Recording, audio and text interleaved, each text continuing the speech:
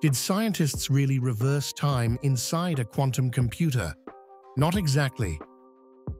In 2019, physicists at MIPT, ETH Zurich, and Argonne National Lab ran an algorithm that briefly made qubits rewind their evolution. For a fraction of a second, the quantum system returned to an earlier state, like hitting undo on the universe's tiniest chalkboard. It's not time travel for humans, but a demonstration that quantum laws can be manipulated to simulate temporal reversal. The experiment only worked on 2-3 qubits and for less than a second, so don't expect a DeLorean anytime soon. Still, it shows that the arrow of time, which seems irreversible in everyday life, can bend in strange ways at the quantum scale.